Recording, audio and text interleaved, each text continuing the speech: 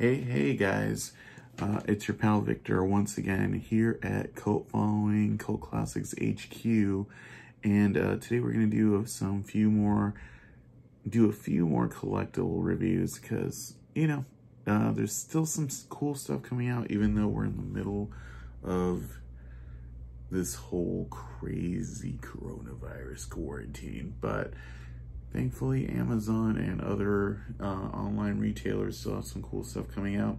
One of the cool things that came out this week is the latest series of McFarlane's DC Universe action figures. And if you didn't know, Todd McFarlane got the license to do DC action figures, and this is probably the third wave unofficially. But we're gonna look at the Arkham Asylum Batman figure today. So I saw pictures of this guy at Toy Fair, and I was not a big fan of those pictures. And then McFarlane posted their promo photos, and I was not a big fan of those either, but it's kind of a different story in person. This guy is kind of the definitive Arkham Asylum style Batman. Arkham Knight Batman is still my favorite, but this guy looks pretty darn awesome. So we're gonna open him up and get you a good look at him. So here he is in the box. You see the Batman there? Right here we've got Batman Arkham Asylum. On the top is that. Other side, Batman Arkham Asylum. For those looking for, the UPC and all that, there you go. I was lucky enough to get him a week ago, pre-ordered him a couple weeks ago when Amazon was doing a price match sale with Best Buy, so he was only $15, and that's a really good price. So let's open him up. And I already used the Mighty X-Acto to free the tape edges of the box. So there's the unboxing. All right, I do have a few qualms with this guy, so I'm gonna get those right out of the way first. All the weapons you see here, like you've got a glue grenade, you got the two batarangs, and you've also got the grapnel gun. The glue grenade and the grapnel gun don't go with this figure, and I'm not saying there's an Arkham Origins figure. I'm saying those weapons belong to the Arkham Origin figure. This character does not use them in Arkham Asylum. So it's kind of like, okay, that was a weird choice, right? It kind of just comes across more like McFarlane or McFarlane's team really didn't research the games very much, which is kind of a bummer since DC Collectibles did such an intense, long series of them and did a great job getting all these weapons. The only actual weapon here that we're seeing that hasn't already been made is the glue grenade. So, all right. The first thing I'm going to say is this cape is awesome. The texture on this cape is ridiculously awesome. He's got some crazy articulation. All right, so let me get this kind of out of the way here. I love this cowl. This cowl is crazy. It's really good. He's got pupils on the cowl, and let me just say that he looks like that in the game and even on the back of the box, which is the card art or the game art. The articulation on this guy is a lot like a Storm Collectibles figure.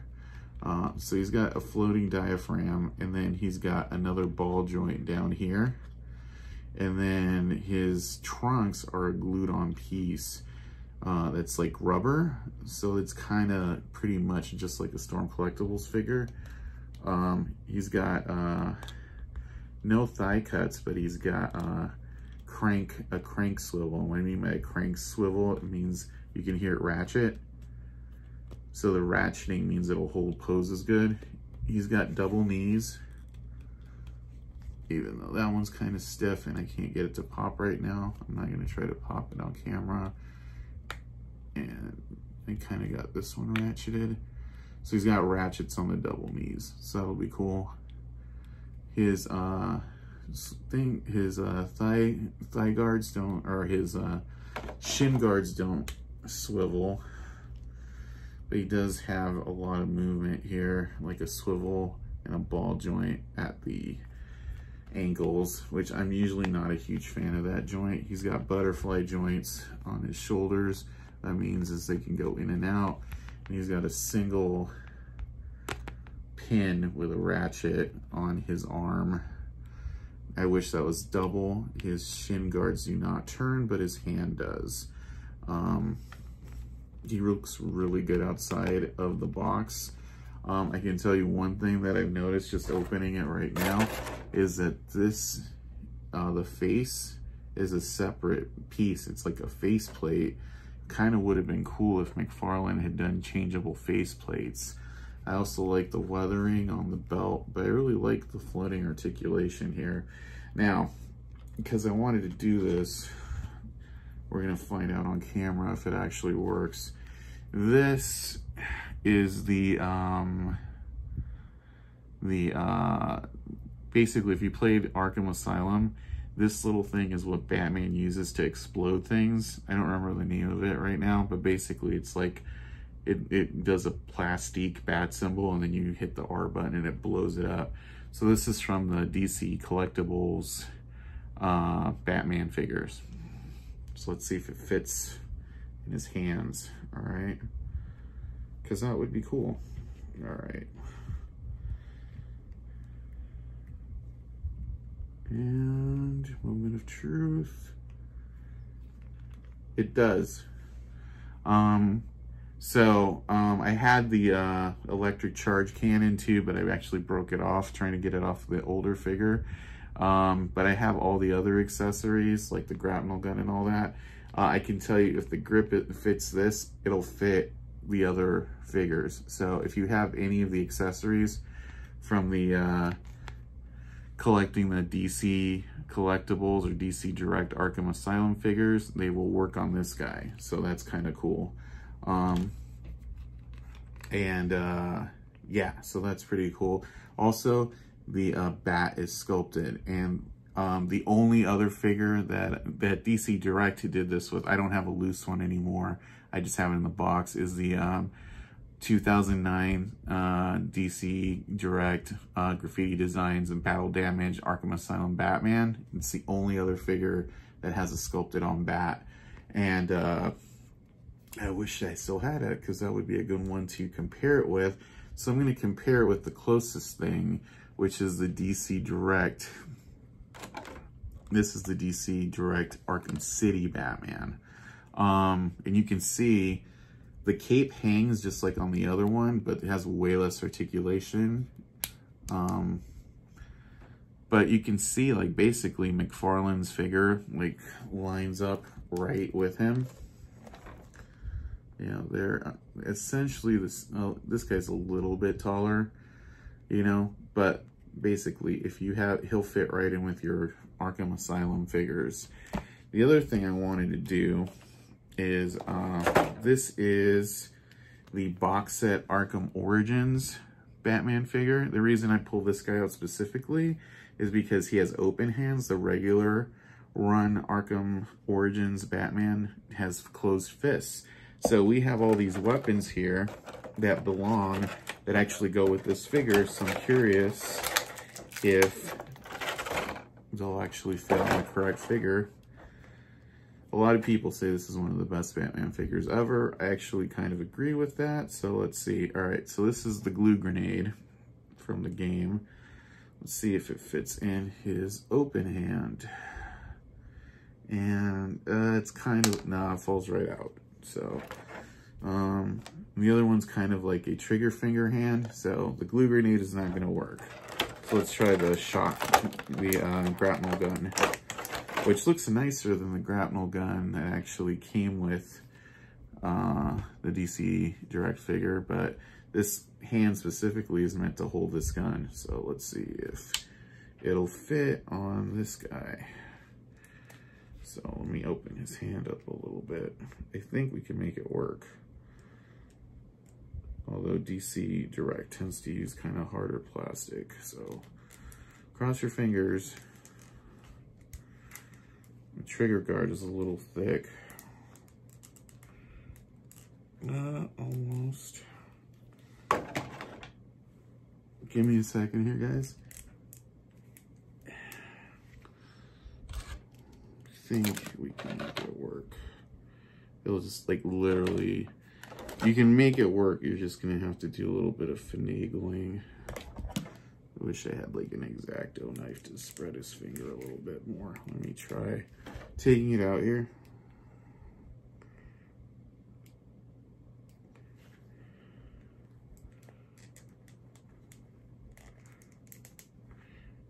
And there you go.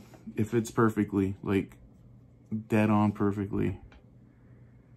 Right in the finger. So if you have the DC Direct or DC Collectibles,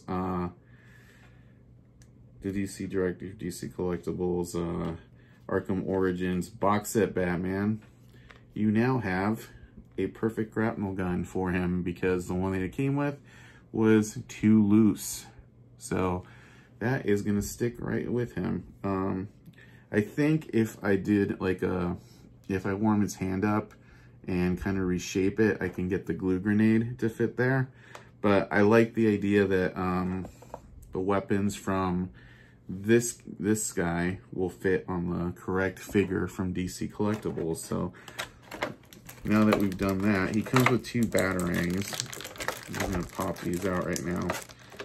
One of them is folded up. It does not open up. All the batarangs from DC Collectibles or DC Direct, they open up, but that tended to break. So basically, this is good if you want him to have one in hand and then one to throw. If you have the batarangs from the DC Collectibles Arkham Knight, they will also work on this McFarlane figure. So let's get a batarang in his hand. All right, first things first here. All right, so here it is with the batarang. It fits, it does fit kind of loose, which I'm not a huge fan of, but yeah, I might have to use one of the DC Direct batarangs. But it will probably fit kind of tight in the other hand. I might just keep the explosive gel gun, that's an explosive gel thing, in this hand, and I'll keep the batarang in his other hand. So let's try it with the other batarang here.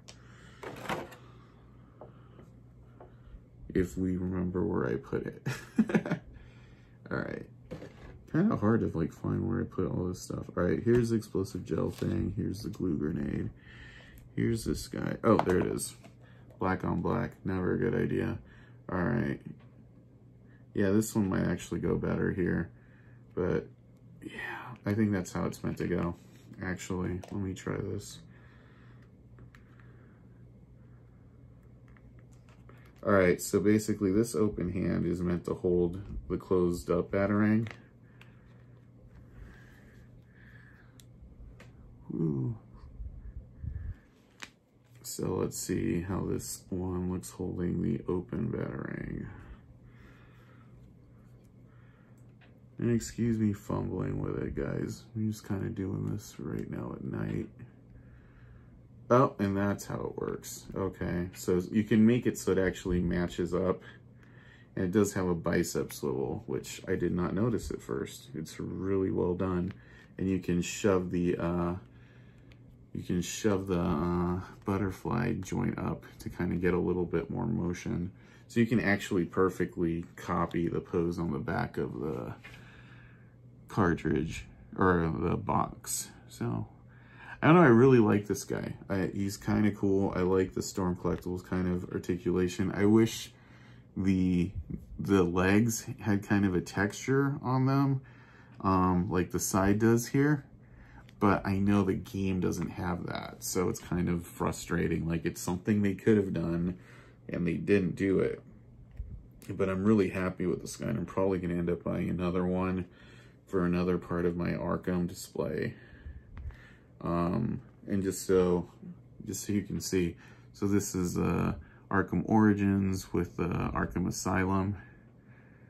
and he can hold this gun perfectly. So basically the upside, if you get this figure, you will end up with weapons that will benefit your older figures, and that's kind of awesome. So, and then you can get this guy afterwards and have a little showdown on your desk at work or home office or whatnot.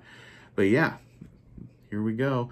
McFarlane Arkham Asylum. I'm going to give this guy an A, actually. Could have been an A+. That's kind of what I tend to strive for, the figures I buy, but he's really good. I really hope they continue doing Arkham figures, because if they did an Arkham City Batman, I would be really happy with that.